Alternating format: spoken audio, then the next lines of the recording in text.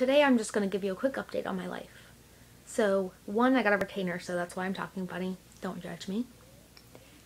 2, I have changed my number of videos from 1 every day to at least 3 a week. There's probably going to be more, but you're getting at least 3, because my mom's convinced, like, school is more important than making videos on the internet. What?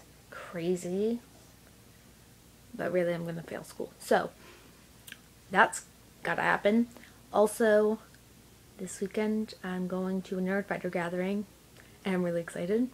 And I'm going to wear my giraffe hat, because people love giraffes that love giraffes at Nerdfighter events.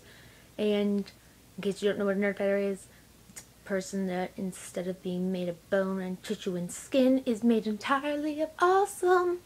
And I'm really excited because I'm going to meet John and Hank Green, who are depicted as babies in this lovely picture by my friend Rachel, above with giraffe print DFTBA. No big deal. I'm not a major nerd. And I'm also going to a confirmation retreat as a peer. And one of our things that we talk about is our talents. And so I was thinking again about this because I had to fill out a survey for like college applications about like adjectives about me. And it's always really, really hard to describe yourself in a positive way because you don't want to be like, I am super smart. And you don't want to say, well, obviously I'm really awesome at everything. I'm good at sports. I'm good at...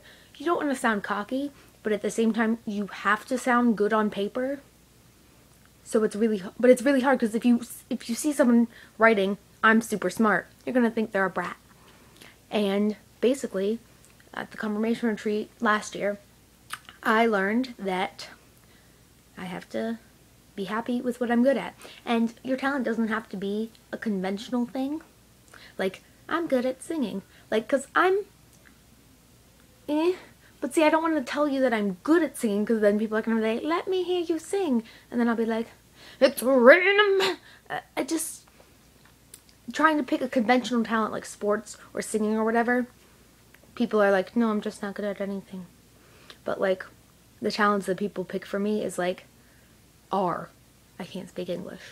I like that I like to help people, like doing service, which is why I want to be a nurse.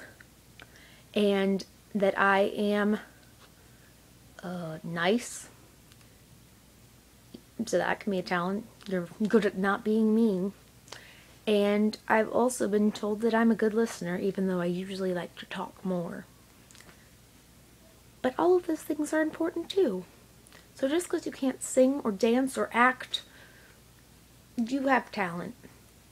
Goodbye.